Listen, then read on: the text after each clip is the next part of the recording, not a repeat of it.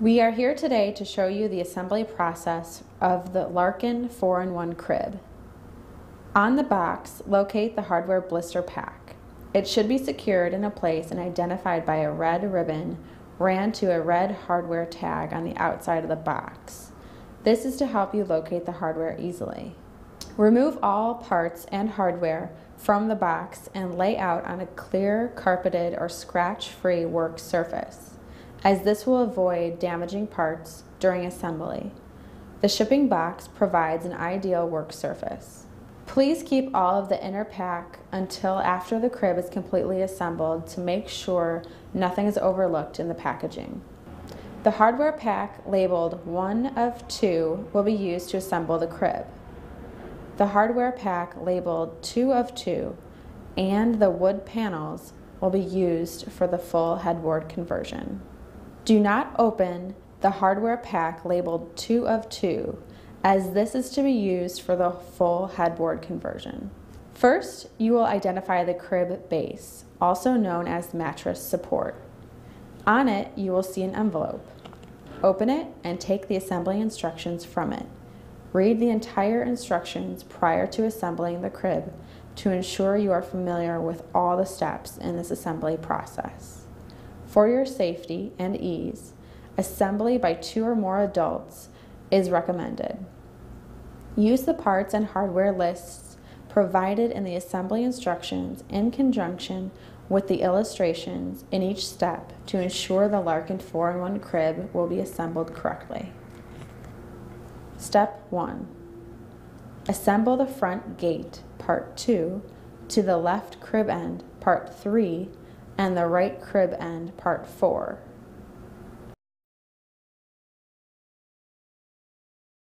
Insert bolts E at the top of each end panel.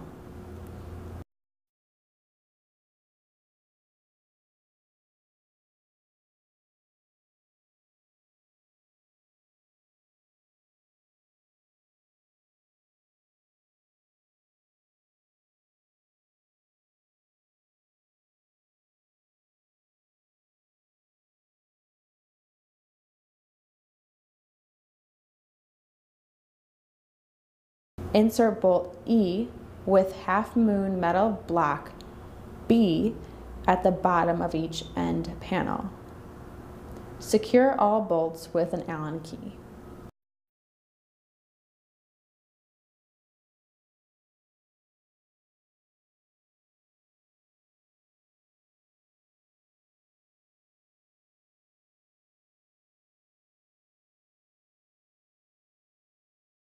Do not fully tighten bolts at this point to make installation of the mattress base and crib front easier.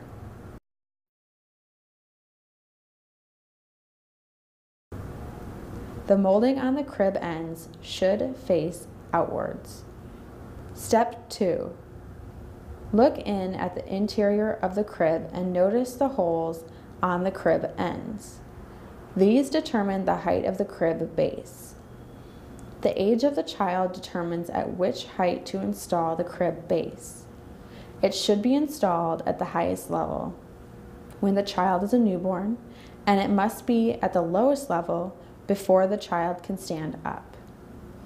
Ask the customer at which height they want it installed. Find the mattress base, part 5.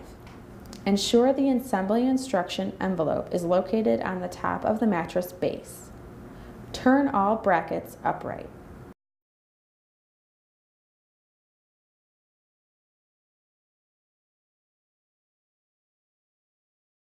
Carefully place the mattress base into the crib, taking care not to scratch the finish. Attach the mattress base to the left crib and right crib end, parts 3 and 4, using the short bolts D and Allen key.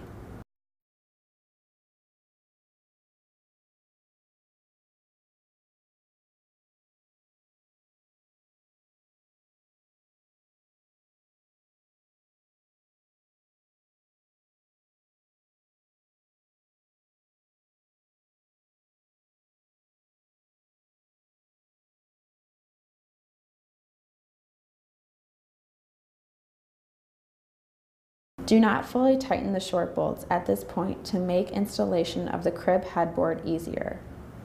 Step 3. Attach the crib headboard 1 to left crib end and right crib end, parts 3 and 4, using 4 bolts C with the Allen key.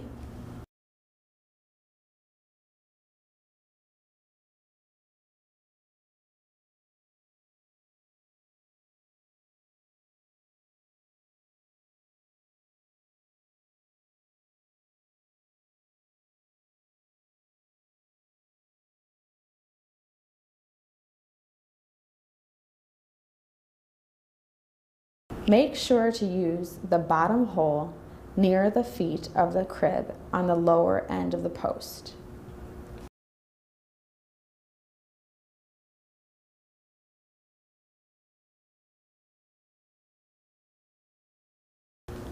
The molding on the crib headboard should face toward the inside of the crib.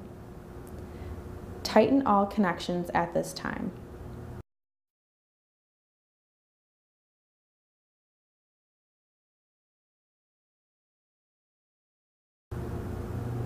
Step 4. If needed, you can loosen or tighten the adjustable levelers on the bottom of the feet until the crib rests evenly on the floor. Step 5. Place the assembly instructions back into the envelope on the crib base and close it. Locate the extra hardware that should be given to the customer at the time of delivery.